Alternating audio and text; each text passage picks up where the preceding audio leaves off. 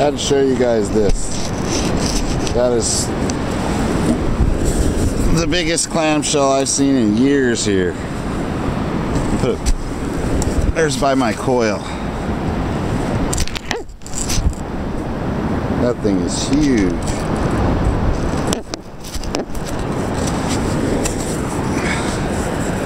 Oh my gosh. That one clam would feed a family.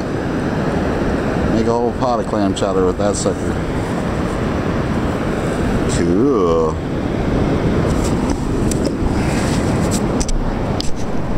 And this little sneak bit is for Gravedigger Max. We call it coconuts and cutlery don't mix. Went to go use one of my knives the other day and I pulled it out and I saw that. So I asked my oldest son, I said, Logan, were you chopping your coconut with one of my nice knives? And he's like, yeah. But he didn't tell me, so I didn't realize it until I pulled it out. Don't never cut your coconuts with a nice piece of cutlery, or that's what'll happen.